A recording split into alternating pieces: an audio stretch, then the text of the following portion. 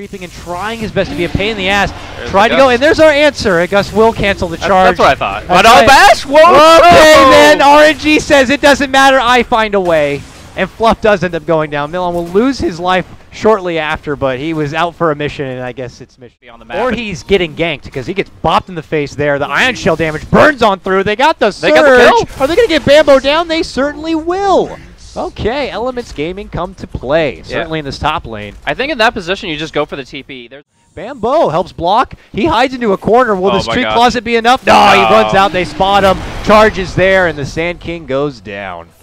Yeah, and they wanted to definitely secure that Sand King kill, but there's a chance they could have even gotten Nature's Prophet under tower with that charge, and Bambo will just slip away and heal back to full before using his relying on RNG a bit himself, but also this bottle to sustain his mana and keep that in-steal going. Because if he can get a lot of intelligence steal, piece by piece, he can do a lot. But in the meantime, Mitch actually should be the one to going down this time around. They snipe him right there at the end. The Darkseer a little far out on his own. They know the Spirit Breaker is not going to be by his side. It looks like Bambo had made the rotation up there when it was available, and they punished him. Sing Sing will obviously let that this game, so no matter what his farm is, it might change his Aghanims timing later down the road, but right now he's at the same power level you'd expect. Yep. Top lane. Fluff tries to glimpse back the Spirit Breaker, but that will not stop Mitch from getting the job done. But here comes 33 with his first epicenter of the game. Will help Shrek right through that little Darkseer. Milan goes for the TP and will be able to make it out. No way to stop him on that one, and it turns into he's a bit stuck.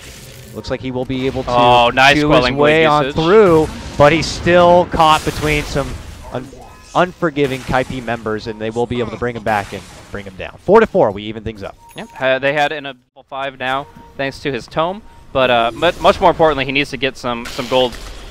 He might not be able to hold on to a lot if he gets taken down here. He goes down fast with the help of the Surge and Ion Shell coming out. They'll quickly just bulldoze in the Lifestealer and take down that little Fluff to the +1 tower if things go well here for Kaipi. They're going to get the stun. They do get the connection here for Mitch, and they silence him up here. Oh my, it will be enough. Thunderstrike helps maintain the vision, and they will be able to take him down, and it looks like they'll move in for the tier 1. All the meanwhile, Elements will missing as well. Bone 7 almost walks into that arrow.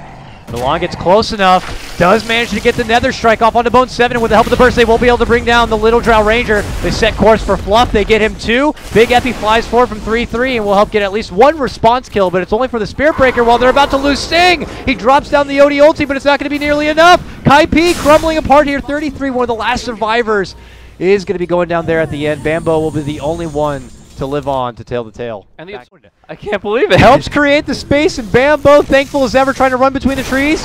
Oh, he tries to chew his way on through, but eventually they will be able to make the catch-up play and get it done.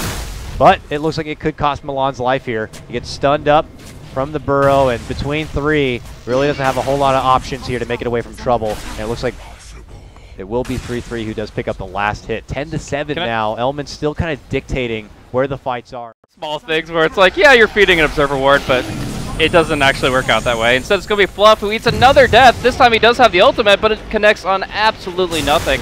And that is quite unfortunate as Gogi now gets maxed up, gets enough time to leap away. Just 1 second. Not enough, and Milan's here and says, don't go any further, as he makes his own advancement right for Bone 7. Bone not going to be able to make it away. Blast comes forward, not going to be enough to get the finish, but it doesn't matter. Arrow connection on the sexy Bambo, and he is out of there. 33, see you later, buddy. Looks like he'll be going down next as they do get chased. Mitch is going to be right on his tail and take him apart. Sing Sing forced to try and make it back inside, forced to drop a hammer, but it lands onto his own foot, and he gets going as well. 4-for-1 trade. Elements on the up and up in game number 1. Get punished so heavily, especially now that the Mirana has the Aghanim Scepter, and those Starstorms are coming out twofold. They do find the Coddle. He will tank the gank. Not the worst thing ever there for Elements, but Kaipi are happy to kind of make an assertive movement into the Elements jungle and at least walk away with something. Yeah, and that might turn into Roshan, as again, they have a lot of physical damage. The pure damage is actually really good here from Sing Sing. Just spams the Arcane Orb out, and it looks like they will be able to clean this one up, but an arrow hits onto a creep, but even still, the Darkseer is looking for an opening. Look who's waiting up north here. Milan looks to charge, and he's got an Infest Bomb. Bambo might not have been expecting that one to come in from the north, and he does get hit and taken down. Now they look for Sing, vacuum back inside the wall. Self-Astral keeps him alive, while the mighty 3-3 jumps in from above. He's up in the rafters, hitting him down with the epicenter. Is it going to be enough firepower? It does not seem like it. But Bone, meanwhile, chunks off enough damage, is going to be able to bring down the Mirana, but here comes the second round from Milan and company. Him and Mitch tag team onto Bone 7, bumped him to the high ground, in a safe spot for now, goes for the TP, and won't be able to make it out safely. Oh! He's good and gone. 1 HP! Barely makes it away. He drops to 1 HP! LeBron moves in next, tries to go for Bambo, gets him with a mana leak, glimpse back, and, well, he makes it out. Back safely. Fluff in the Roche pit, he TP's out too. That could have been a lot worse for Kaipi, but it's Elements who actually get the bad end of it. Absolutely could have. I'd still, the Nature's Prophet did buy back and jump back in with the teleport. Last off a Gust, gets hit with his own blinding light. Glimpse pull back, it's a bit awkward here. They're trying to get a hold of Milan. Oh! There with the vacuum pull back into a blast and a wall combo. Very good coming out from Elements here. Forces Kaipi all the way back and away. Milan looking to make chase, gets the grab for Sing. Sing though drops down the hammer, is going to be able to get the finish onto the Mighty Cow. Still trying to run, not going to be able to make it away. They have the vision, they have the chase, and it looks like Fluff could be next, just barely making it into the base, but the open wounds is there. A double kill for LeBron on the Coddle, as Kaipi will lose 3 all day, only losing the Spirit. Oh, casually farming Sexy Bambo in the woods, gets spotted out by Milan and company, and I don't think he's going to be surviving. He goes down, thinking that most of the aggression was there on the other side of the map, but Elements show them that they can get the... Kaipi may not have the biggest answer, but he's tempted. Go in there, choke point. So dangerous. Choke point, Static Storm could be big. Drops it right on top of Roche. A vacuum wall, though, and it happens all outside of the action inside the pit. So they're going to quickly take down 3-3. They're going to quickly take down Fluff. And now with advantage in numbers of 5 versus 3, Elements really have no problem finishing having here from Elements on the lower ground. Good work. Trying to get some good damage here onto the Life Stealer, but it's not going to be enough. Oh, man. Blasted down. Fluff is gone. Swiftending is going to be able to walk away. On the second, forced to be glyphed up here by KP. And now they think about making their move. So vacuum pullback as Milan charges in. Kinetic field is going to be dropped, but they already kind of hit with some strong brute force, finishing off Bambo.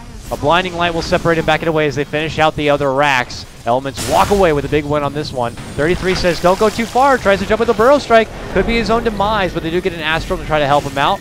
Courtesy of Sing Sing. And Elements say, you want to scramble, we'll get right back into it. Hop back into the base, Kaipi double back. And it looks like they might have to just let this one go. Or not. Glimpse all the way.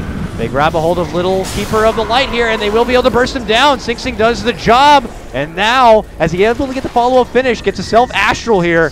As that happens, though, Mitch, though, on the warpath to come back, him and Gogi say, you're going to take a couple of our guys, we're going to make sure you pay for it now. Arrow to fly connection, and they will be able to get the follow-up takedown of Bone. Triple kill for Gogi. It's Elements all day. And through all of that, they didn't even break the Aegis of the Lifestealer, man. Like, just being able to armlet toggle against heroes and players that don't want to commit too much on him because it's only his first life, he's able to just play at that low health threshold.